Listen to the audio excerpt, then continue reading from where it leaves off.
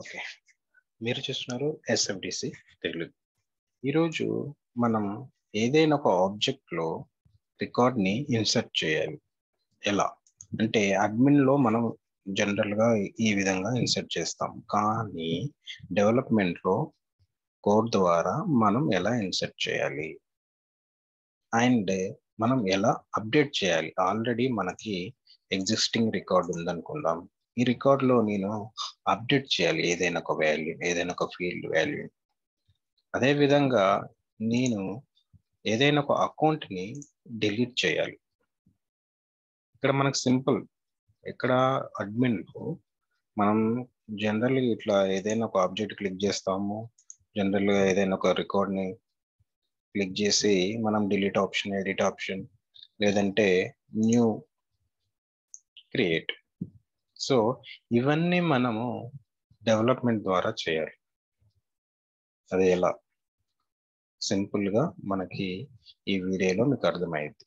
Just simple 3 steps గుర్తుపెట్టుకుంటే మీకు ఈజీగా ఎనీ ఆబ్జెక్ట్లో మనం క్రియేట్ చేయొచ్చు, డిలీట్ చేయొచ్చు, అప్డేట్ చేయొచ్చు. వీటినే డిఎంఎల్ ఆపరేషన్స్ అంటారు. డిఎంఎల్ ఆపరేషన్స్ వీటిని మనం క్రియేట్ చేయడానికి ఇన్సర్ట్, అప్డేట్ చేయడానికి అప్డేట్, డిలీట్ చేయడానికి డిలీట్, వీటిని డిఎంఎల్ ఆపరేషన్స్ అంటాం. సో వీటిని మనం ఎలా చేయాలి? ఇప్పుడు 3 steps గుర్తుపెట్టుకుంటే సరిపోయింది. ఒక్క నిమిషం. సపోజ్ మనం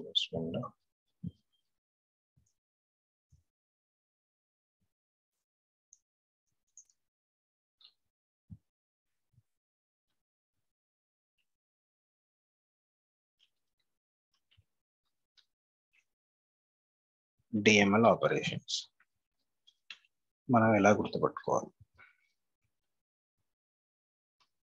సో మనం డిఎంఎల్ ఆపరేషన్స్ అంటే ఏమనుకున్నాం? Insert, update and delete. ఇవి డిఎంఎల్ ఆపరేషన్స్. వీటిని మనం ఏ విధంగా గుర్తుపెట్టుకోవాలి? సపోజ్ అంటే వీటిని గుర్తుపెట్టుకోవడం కాదు, మనం ఇన్సర్ట్ చేయాలంటే ఒక ప్రొసీజర్, ఒక 3 steps గుర్తుపెట్టుకుంటే మనకి ఎనీ ఆబ్జెక్ట్లో మనం క్రియేట్ చేయొచ్చు, డిలీట్ చేయొచ్చు, అప్డేట్ చేయొచ్చు. అది ఎలా అంటే ఫస్ట్ అకౌంట్ యాక్సెస్ తీసుకోవాలి. అంటే అకౌంట్ అని కాదు, నీ ఆబ్జెక్ట్ యాక్సెస్. మనం ఒక ఆబ్జెక్ట్ని యాక్సెస్ అంటే ఆబ్జెక్ట్ని మనం యాక్సెస్ చేయడానికి పర్మిషన్ తీసుకోవాలి. తర్వాత mandatory fields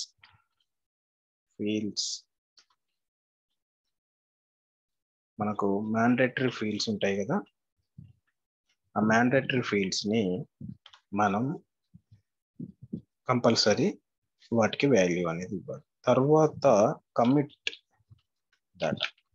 data means submit, like submit button లెక్క. సో ఈ 3 steps మనకు గుర్తుంటే, మనం ఈజీగా యాక్సెస్ చేయొచ్చు.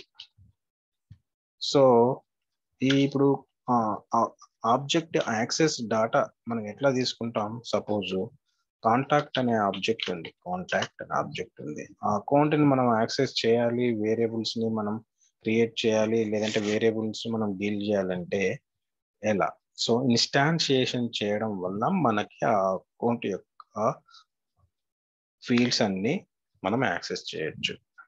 చూడండి, సో అకౌంట్ని ఇన్స్టాన్షియేషన్ ఎలా? అకౌంట్ వేరియబుల్ నేమ్,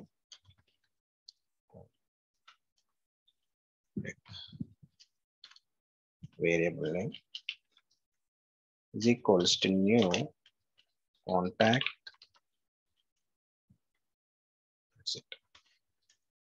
ఇప్పుడు మనకి ఈ అకౌంట్ సంబంధించిన ఎంటైర్ ఫీల్డ్స్ అన్ని మనం యాక్సెస్ చేయొచ్చు. సో తర్వాత మనకేంటి, ఈ అకౌంట్లో మనకి ఏముంది? మ్యాండేటరీ ఫీల్డ్ చూసుకోవాలి. ఏమున్నాయి? జస్ట్ లాస్ట్ నేమ్ ఒకటే ఉంది. So no problem, last name ఒకటే ఉంది కదా. మనం ఇక్కడ ఆ లాస్ట్ నేమ్ ఒకటి ఇస్తే సరిపోయింది. Dot last name. సో ఇదేంటి నేమ్ ఇస్తున్నాం. ఇప్పుడు ఈ నేమ్ అనేది మనకి అక్కడ ఈ నేమ్తో అకౌంట్ కాంటాక్ట్లో రికార్డ్ అనేది క్రియేట్ అవుతుంది. ఎలా చూడండి.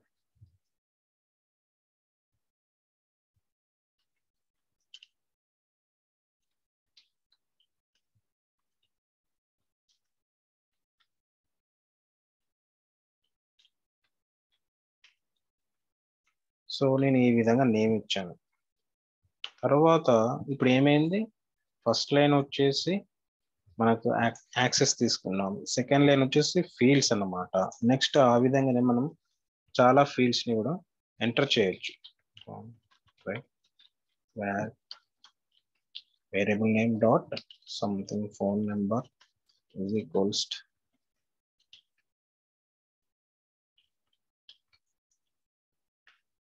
ఈ విధంగా మనం అన్ని ఫీల్డ్స్ ని ఎంటర్ చేయొచ్చు. తర్వాత థర్డ్ స్టెప్ వచ్చేసి కమిట్ ద డేటా.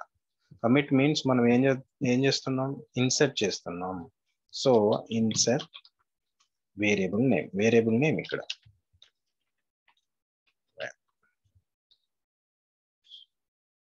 ఇప్పుడు మనం ఒకసారి చెక్ చేద్దాం ఈ డేటా. ఇప్పుడు నేను ఈ 4 లైన్స్ నేను ఎగ్జిక్యూట్ చేస్తున్నా.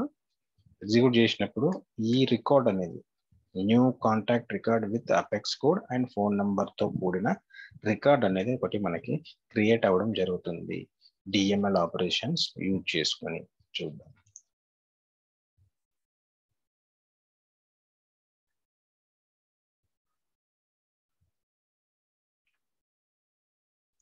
కాంటాక్ట్ ఆబ్జెక్ట్ మీద క్లిక్ చేశాను. ఇక్కడ new contact record with apex code. So ఇక్కడ నేను ఫోన్ నంబర్ ఒకటే ఇచ్చాను. సో ఈ new contact record with apex code లో నేను ఇప్పుడు డేటా అంతా మిస్ అయింది కదా. నేను ఇక్కడ mobile number like fax, email ఏదైనా ఒక నెంబర్ని, ఏదైనా ఫీల్డ్స్ ని మనం అప్డేట్ చేయొచ్చు. సో అదే లాగ్ చేయాలి. ఇప్పుడు మన రిక్వైర్మెంట్ ఏంటి, మనం ఆల్రెడీ క్రియేట్ చేసాం ఒక కాంటాక్ట్ ని. ఆ కాంటాక్ట్ సంబంధించిన డేటాని మళ్ళీ మనం అప్డేట్ చేయాలి. ఇప్పుడు ఎలా క్రియేట్ చేయాలో తెలిసింది, మరి అప్డేట్ కూడా చేయాలి కదా. సమ్ టైమ్స్ మనకు పాత అకౌంట్ ని అప్డేట్ చేయడం ఎలాగో చూద్దాం. ఇప్పుడు మనం అప్డేట్ చేయాలన్నా కూడా సేమ్ అకౌంట్ మనం యాక్సెస్ చేసుకోగలగాలి అని అదొకటి గుర్తుపెట్టుకోవాలి.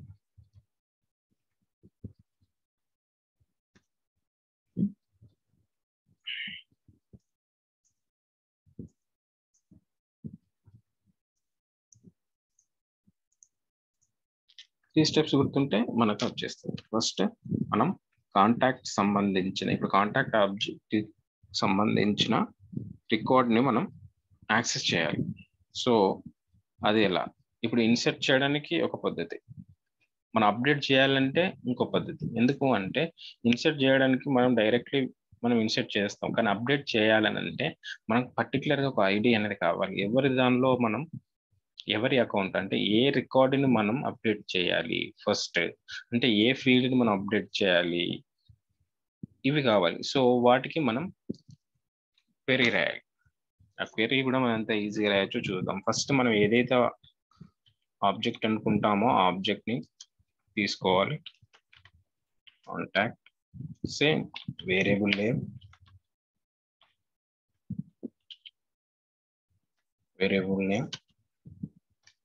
అండ్ ఇక్కడ మనం సెలెక్ట్ చేసుకోవాలి కదా. సెలెక్ట్ చేసుకోవాలంటే కంపల్సరీ క్వెరీ రాయాలంటే మనం ఆర్గ్యుమెంట్స్ బ్రాకెట్స్ ని యూజ్ చేయాలి. సో ఇక్కడ నేను ఏమేమి సెలెక్ట్ చేసుకోవాలో రాస్తాను. సెలెక్ట్ ఐడి కామా, నాకైతే ఏదైతే ఫీల్డ్ నేను అప్డేట్ చేయాలనుకుంటున్నా ఆ ఫీల్డ్ నేమ్ అన్నమాట, ఏపీఐ నేమ్ అన్నమాట. సో నేను ఏ ఫీల్డ్ని అప్డేట్ చేయాలనుకుంటున్నా, సపోజ్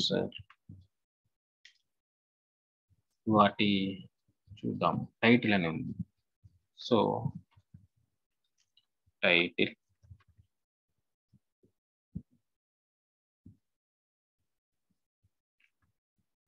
title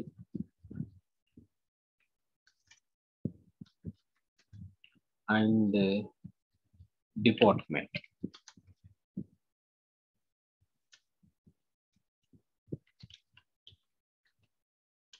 From ఎక్కడి నుంచి కాంటాక్ట్ ఆబ్జెక్ట్. కానీ ఏ ఐడి నుంచి మనం తీసుకుంటున్నాం అది గుర్తుపెట్టుకోవాలి. ఐడి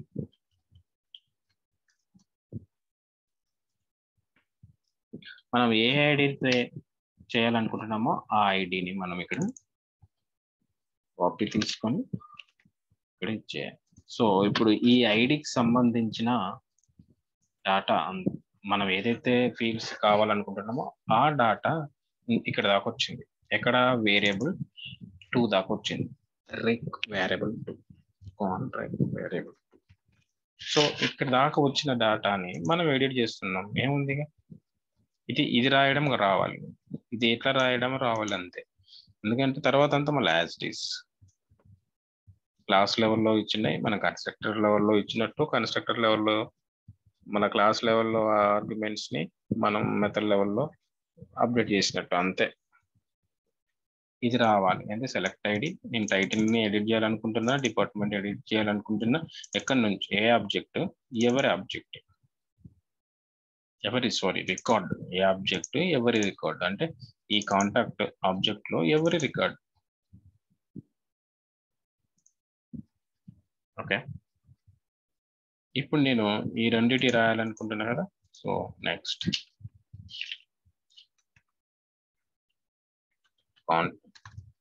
వేరియబుల్ డాట్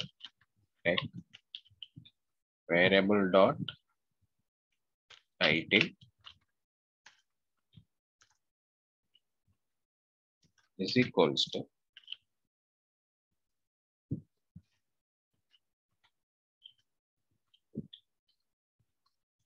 మనకు ఐడెంటిఫై కోసం ఆ నేమ్ ఇచ్చాను. నెక్స్ట్ మళ్ళీ వేరియబుల్ డాట్ మనకేంటి డిపార్ట్మెంట్,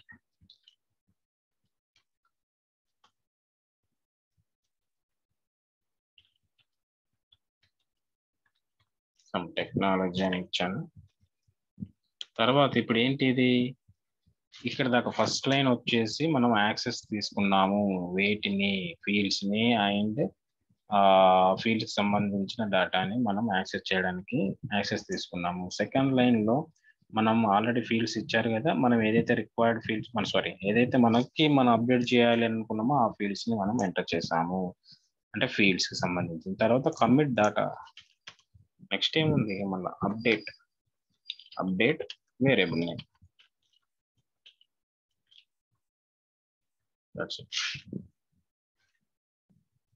ఇప్పుడు మనం ఎగ్జిక్యూట్ చేద్దాం. దీన్ని చేస్తే మనకి ఇక్కడ టైటిల్ అనే ఉంది కదా, ఈ టైటిల్ అండ్ టెక్నాలజీ అనేది అప్డేట్ అవుతుంది. ఇక్కడ ఇప్పుడు ప్రస్తుతానికి నేను రీఫ్రెష్ చేస్తా, నో అప్డేటింగ్ అనేది. ఇక్కడ సేమ్ పాత పేర్లే ఉన్నాయి, ఫోన్ నెంబర్లు ఉన్నాయి. సో పేర్లను ముట్టుకోలేదు, phone number ముట్టుకోలేదు, just title and department, execute, selected, highlighted. So ఇక్కడ చూడండి, నేను రీఫ్రెష్ చేస్తాను. ఇక్కడ title apex title and department వచ్చేసి టెక్నాలజీ అప్డేట్ అయింది. ఫస్ట్ మనం క్రియేట్ చేసింది క్రియేటింగ్ రికార్డ్, తర్వాత అప్డేటింగ్ రికార్డ్. ఇప్పుడు ఇదే ఐడిని నేను డిలీట్ చేస్తా. ఓకేనా? ఎలా? సింపుల్, 3 స్టెప్స్ గుర్తుపెట్టుకోవాలి. ఫస్ట్ మనం ఆబ్జెక్ట్ ని యాక్సెస్ చేసుకోవడానికి పర్మిషన్ తీసుకోవాలి. Contact variable name,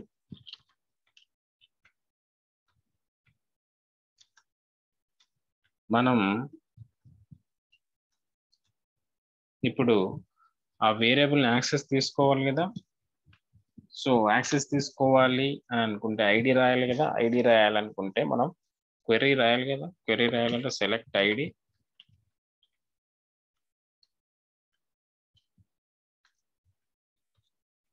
ID direct మనకు ఫీల్డ్స్ తో సంబంధం లేదు. ఏంటి ఒక ఐడినే. ఇప్పుడు ఇక్కడ టైటిల్ అని ఉంది కదా, ఇది ఎందుకు ఫీల్డ్స్? వీటిని మనం అప్డేట్ చేయాలనుకుంటున్నాం కాబట్టి ఇవి అవసరము. ఏవైతే అవసరమో అవి ఇక్కడ అవసరము. మనకు అవసరం లేదు, డైరెక్ట్ డిలీట్ చేయడమే. సో మనకు ఒక ఐడి ఉంటే సరిపోయేది. అప్పుడు నేను ఏం చేయాలి? డైరెక్ట్లీ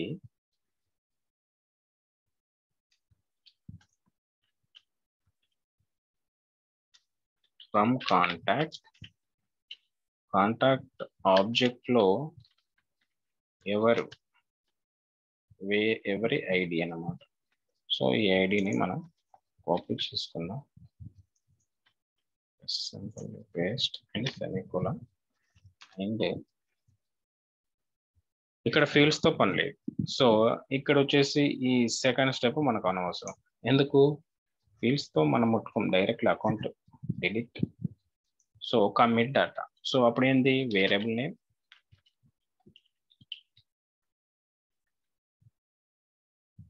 మనకి డిలీట్ ఆపరేషన్స్ ఉండాలి కదా.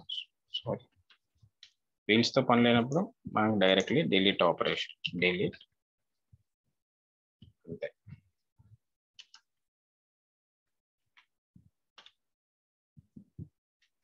ఇప్పుడు మనకి ఈ అకౌంట్ అనేది డిలీట్ అయిపోయింది. జస్ట్ ఎగ్జిక్యూషన్ చేద్దాం. ఇది ఈ 21-22 లైన్స్ ఎగ్జిక్యూషన్ అయిపోయింది. సో ఇక్కడ రిఫ్రెష్, రికార్డ్ డిలీటెడ్ అంటే ఏంటి?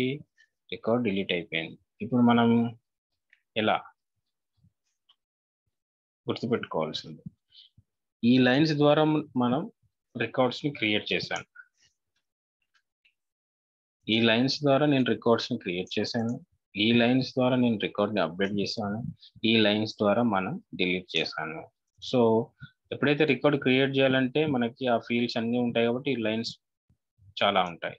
అప్డేట్ చేయాలన్నా చాలా ఉంటాయి. కానీ డిలీట్ చేయాలంటే ఒక ఐడి ఉంటే సరిపోయేది, DML ఆపరేషన్స్.